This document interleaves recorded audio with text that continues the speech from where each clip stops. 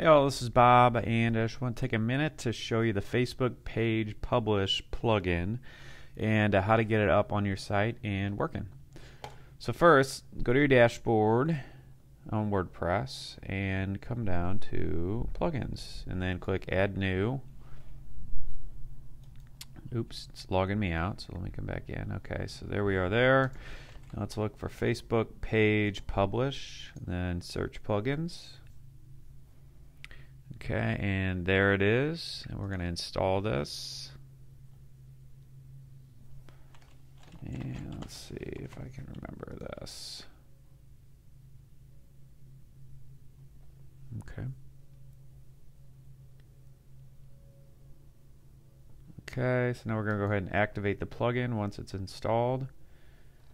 And down on the left-hand side under Settings, you should have a thing that says Facebook Page Publish. Okay, so now once we do this, this is where it gets a little bit interesting. So there are instructions on this link right here, and I would recommend following these because they pretty much show you exactly what to do. But basically, we need to create a Facebook application, and this is different than a Facebook page. So what we're going to do, and I'll just go through this here. If you click on this link, it'll take you to a Facebook application page. And then what I do is just take the title of whatever my website is, and then just write app after it or whatever. So we'll go ahead and do that. Create app.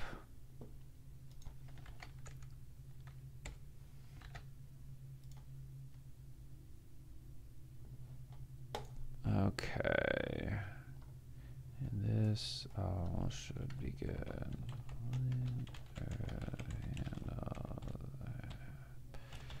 Okay, next, just go over to this website tab.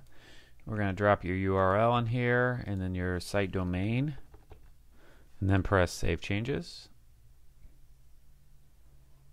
Okay, and then now what we're going to do is go back over here, and we're going to put in this application ID,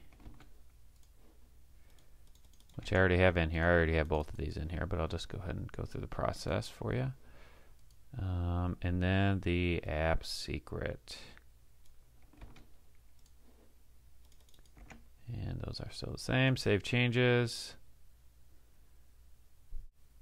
And then we're going to go ahead and click Grant Access Rights.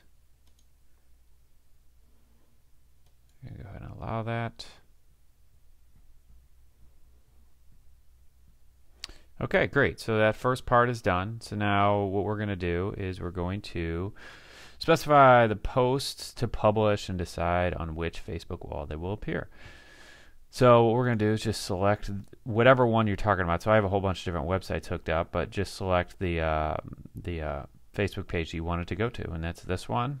And then down here you can select to publish all posts or whatever categories you want them to come out of or whatnot. And then you have a few more customization options down here, you know, on what's going to show and all that. So, you know, when you're done, just press Save Changes and you are good to go. And it's really that simple. So enjoy.